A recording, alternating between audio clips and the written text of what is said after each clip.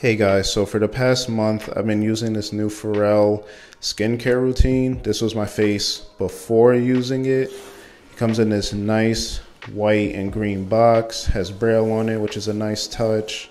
And then it comes with 3 products, which is the cleaner, the exfoliant, and then finally the cream that you put on at the end.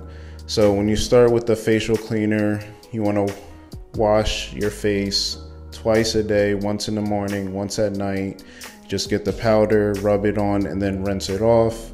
And then once you're done doing that, depending on how your skin is, you want to use the exfoliant twice or maybe 3 times a week, depending on your skin.